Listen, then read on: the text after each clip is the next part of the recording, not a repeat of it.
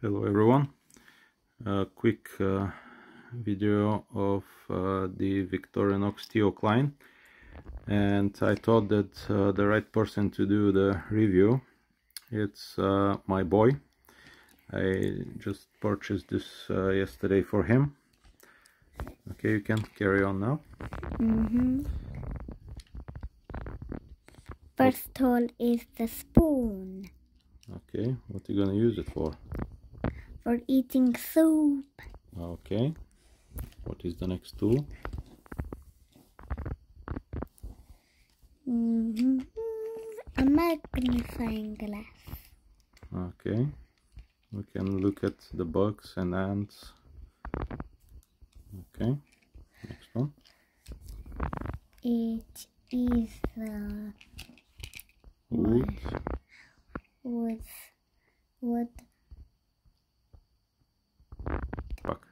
wood saw. Okay, keep it in frame please. Next tool is the a bit difficult. knife. Okay, knife. Is it sharp? Yes. Very sharp. Okay, watch your fingers. Next one is the fork. Okay,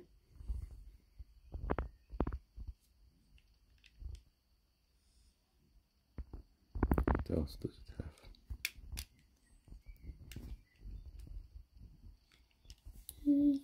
Just use your nail. Okay, bottle opener and flat screwdriver. Okay, and it has a carabiner that you can attach it to somewhere.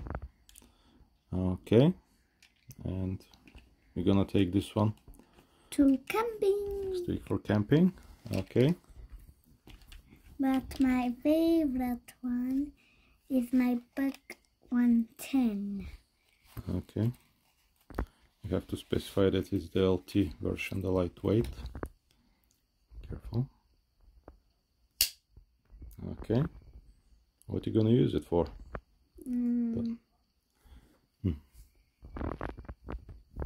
I use it for whittling. Okay, is it comfortable for you? Yes.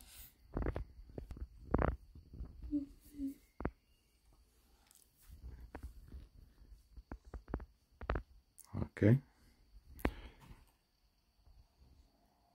so that's the quick overview of the Victorinox. I was reminded about this tool from Max Level EDC. Thank you for that. I got one for my daughter years ago, but she lost it, and just the other day, after his video, Dominic's video, I checked on Amazon UK, and actually it was £3 10p, and immediately I went and purchased it. And like he said in his video, this is a great tool for a toddler to create good memories and good introduction for the little kids to our knife community. And yeah, you can see that with my boy, I introduced him last year to the Buck 110. Actually, I offered him few other knives. I offered him Gerber Gator, more Eldris, and I don't remember, Victorinox Forester, and oddly he liked the Buck 110 and he enjoyed whittling with this knife. So actually this is his knife now, and I hope this video was useful about this little tool, and I'll see you in the next video. Thank you for watching. Bye.